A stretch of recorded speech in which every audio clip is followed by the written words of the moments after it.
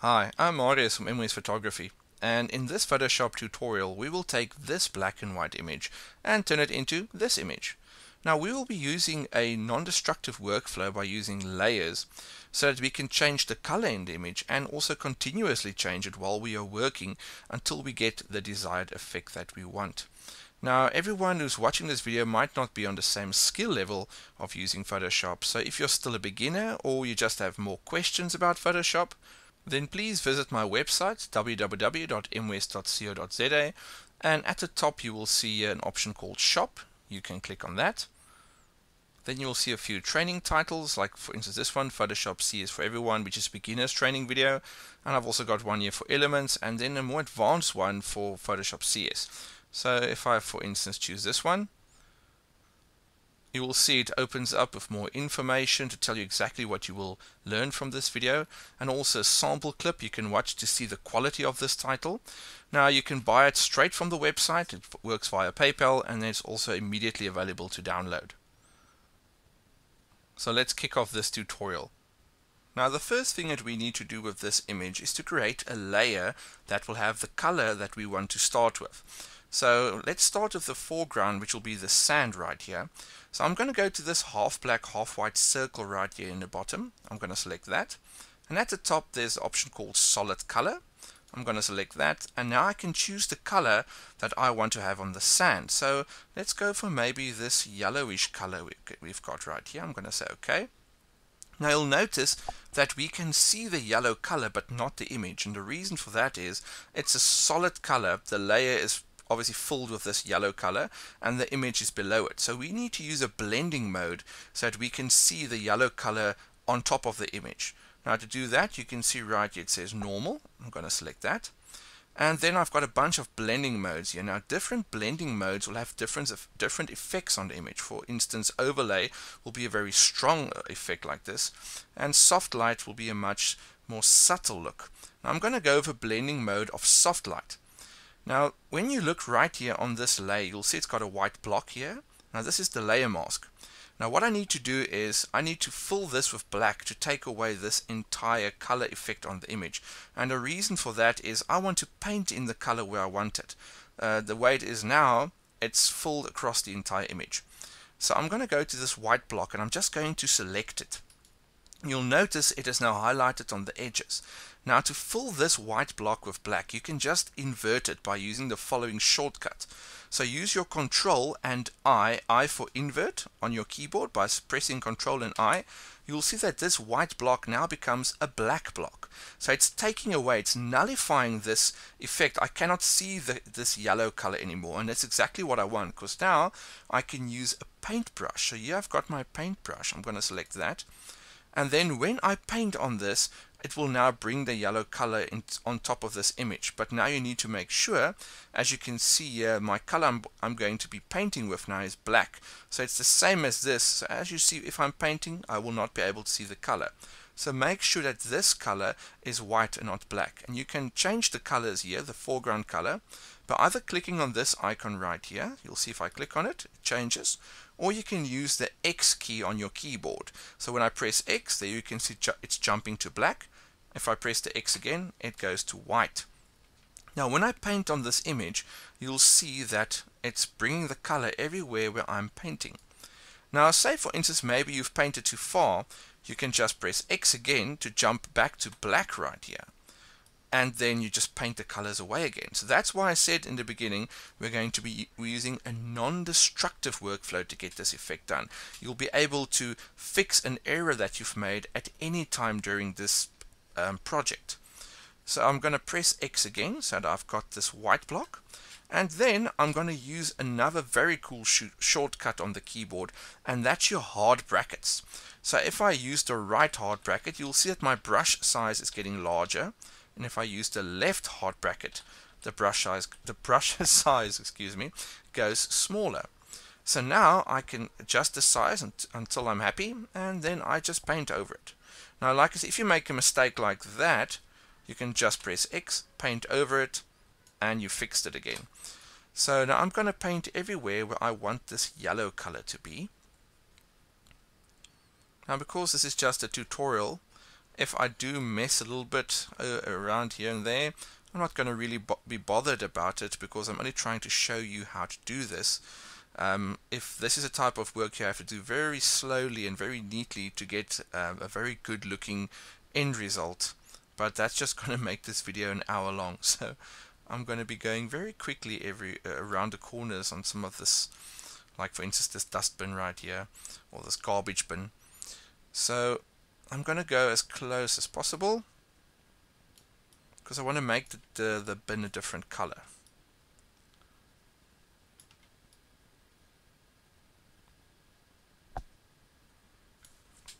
Now this is where the shortcut for the brackets, or the bracket shortcut, is very handy, so I can quickly change the brush right here. I don't need to go clicking on option screens to get this done. I just use the bracket keys, much quicker.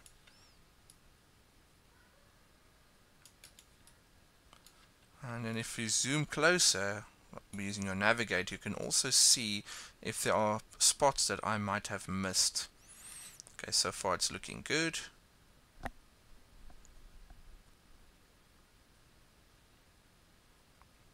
Right, that looks good to me.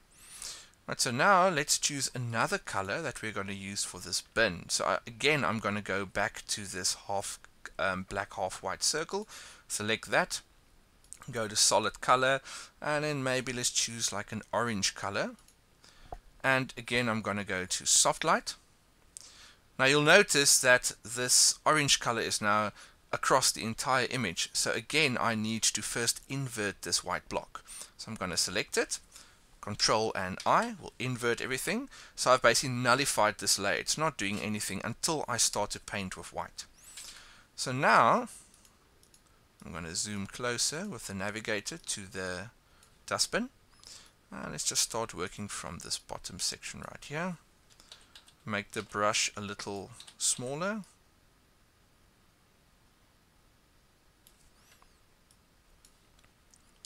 And then I can just paint over it. There I missed a little bit.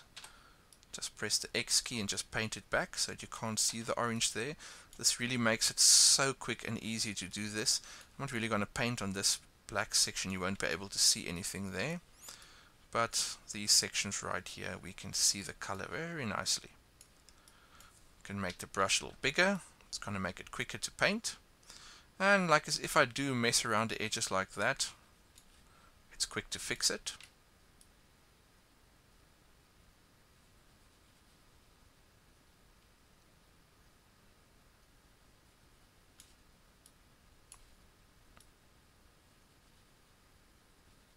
And I think that covers the entire bin. Now to fix the edges, I'm just going to make the brush a little smaller.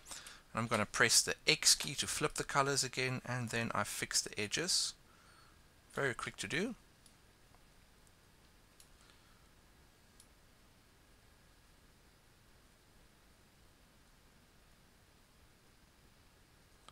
There we go.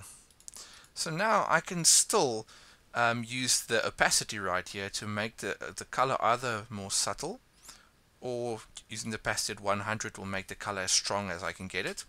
Now the nice thing is I can now select, for instance, this orange block here, and I can double click on it. And now I can use the color selection right here. And you'll notice every time I choose a color, it changes right here. So I can have fine tune. I can even make it blue if I really want to. It's not working, but I can change it at any stage. I can change the color right here. I think the orange color actually looks pretty cool, so I'm going to keep it like that. Now the next color we want to do is we want to do the water. So again, we go to the half black, half white circle, select that, choose solid color, and then let's choose a nice soft blue, or maybe like a cyan color. And then again, soft lighting, and then Control and I to invert that layer mask. And then zoom a little closer, make my brush a little bigger, and then make sure that we are painting with white by using the X key to flip the color palette right here, and then we start to paint in the water.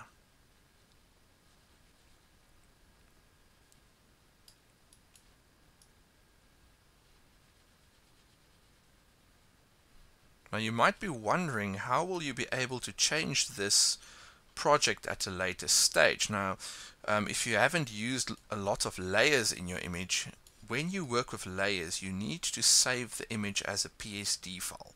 Now, PSD is a Photoshop document, and the reason for that is that it's going to save all the layers that we've created. All these work right here, it saves everything. So you can, at a later stage, no matter how many years it is, you can go back to this image and you can change it again.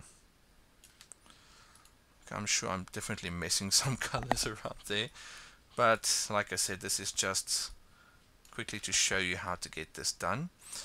Now I'm going to flip my colors with the X key, so I'm painting with black, so I can fix this section right here at the top, those little sections where I messed a bit.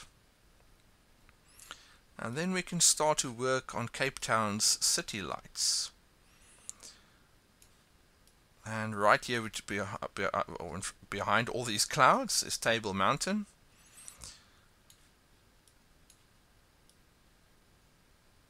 Okay.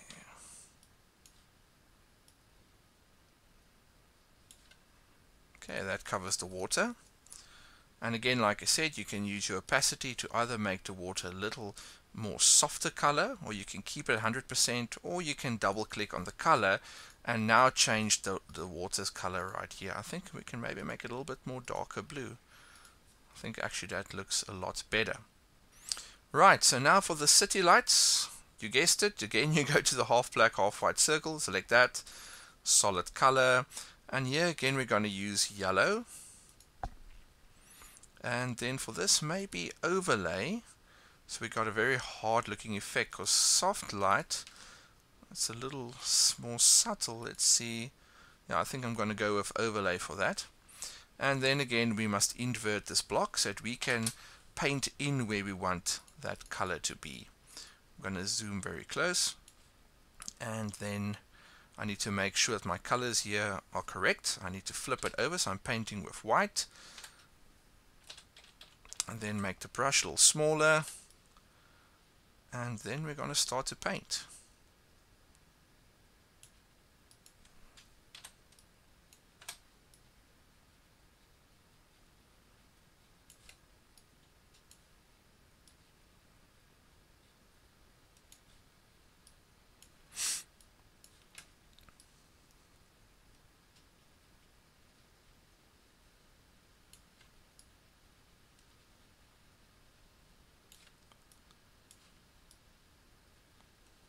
As you can see, this is actually a very easy way of really having a lot of creative fun with your images, as you can bring in, you don't need to use this only for black and white images like I'm doing with this one.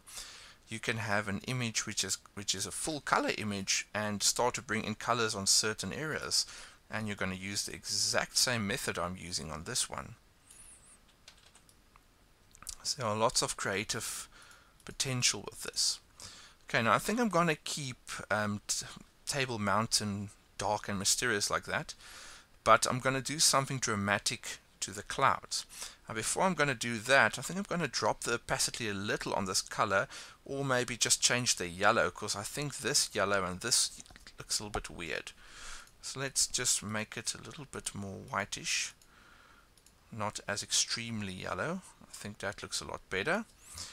And now for the final section, we do the clouds. We're going to go to the half black, half white circle, go to solid color. Now to think of a color that we might use for that, let's just start with blue. I know it's going to look terrible, but I just want to start with a color. And then again, soft color. And then I'm going to go to the white block, select it, Control and I for invert. And then I'm going to use a much larger brush by using the right hard bracket, and just quickly paint on these clouds. This is a very quick one to do.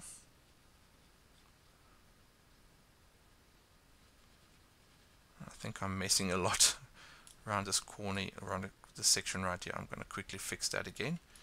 Just make sure I get all the clouds here. I'm going to zoom closer, make my brush a little smaller, flip the colors of X. I'm painting with black, just so I can fix the section on the water. And then the section here on Table Mountain. because the blue color on the mountain doesn't look that nice.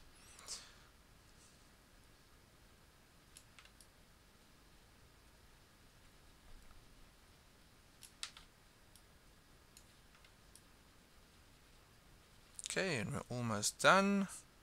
I think we then need to play around with the colors because I'm not really sure if this blue color is doing it for me.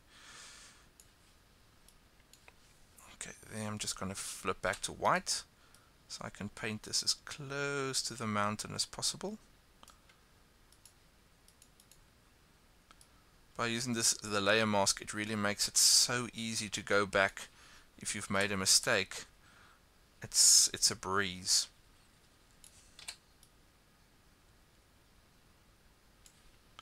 Right, so I'm going to zoom out, and there we've got our image. Now let's play around a little with this blue color, and then maybe make it a little softer blue, or maybe choose maybe a more cyan color, or let's go for red and see how dramatic that can be. Because obviously we can make this image as unnatural as we want to. Maybe this actually works. I think I'm going to go with this. And when I'm happy with the color, I'm just going to choose OK.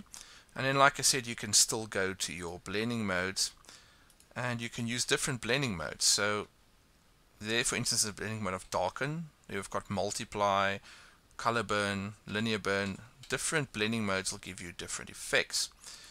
But I think I'm going to go with soft light. I'm going to keep it on that.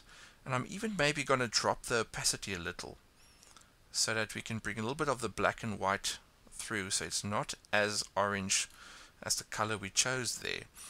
And then there we've got our image. Now, like I said, the nice thing is we can change this at any stage by changing the colors right here.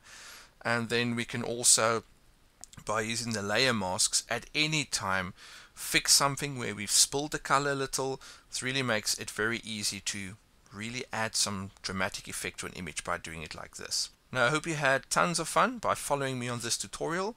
And if you want to see more of these videos, please subscribe to my channel, and also leave a comment down below and tell me what you think of this effect. And then I'll see you in the next one.